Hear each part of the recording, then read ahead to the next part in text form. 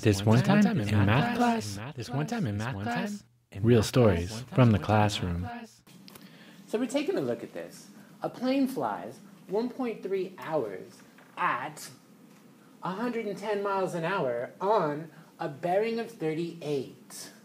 Great. Then it turns and flies 1.5 hours at the same speed on a bearing of 128.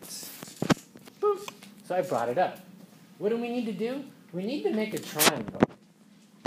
Well, they've already done the triangle for us. Here, it looks like we're starting from this position over here. The plane is flying at 38 degrees from north in the easterly direction. So that's this. Whoop. And it flies at 110 miles an hour. For how long? 110 miles an hour for 1.3 hours. But we need a distance for this triangle. How are we going to see how far this plane flew? How about 1.3 times, because this is how many hours he flew, and then how far did how fast was the plane going? 110? So what do we get when we multiply that out? What is it? 143? So then 143? Aww. Does anybody remember old pager code? No? 143? They flew 143 miles. That's this right here. 143 miles. Because we're going to need distances here. I think. And then it turns and flies for an hour and a half at the same speed on a bearing of 128. How far is the plane from the starting point? Dun, dun, dun. So this plane turns. I really think that would upset the drink carts. Just wham! Boom! Okay, so 128 degrees. Serious turn. We need to know how far this length of that plane's trip was. How you gonna go and do that? This time he flew for an hour and a half. 1.5 times 110 miles an hour. Who's got that for me? 160 how many? 165. And then that's how far he flew there. So this is 165. Now we can answer the question. How far is the plane from the starting point? Oh no! What are you going to do? If I'm looking at this, bam. And I'm looking at this, bam. What are those lines? Starts with a P. Parallel. Yeah? Parallel. These lines are parallel. And what are they? They're cut by a transversal. Do you remember all that jazz? This transversal here. What do you know about alternate interior angles? They're the same? Sure.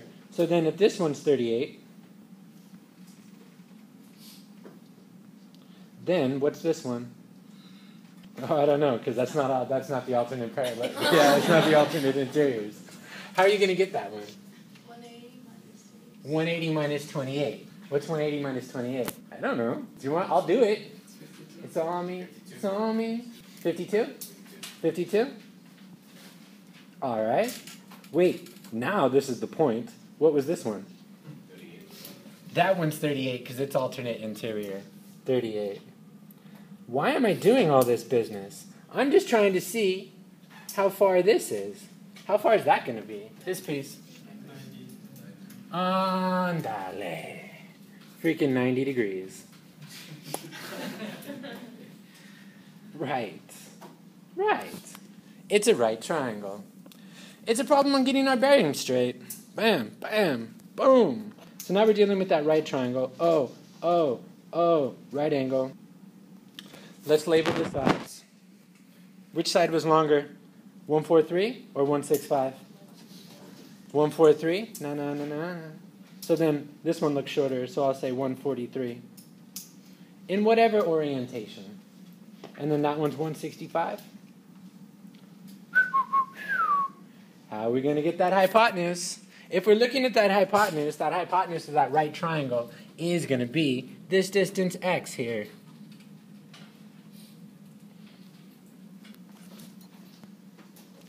How are you going to find the third leg, or the hypotenuse of a right triangle? A squared plus b squared is c squared. We'll do that here. A squared plus b squared is c squared. So we got our a to be 1, 4, 3 squared plus 1, 6, 5 squared.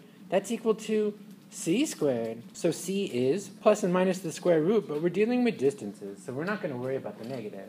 What's 143 squared plus 165 squared? 47,674. Tell me that that's a perfect square. Oh, dang. So, okay, so what is that about?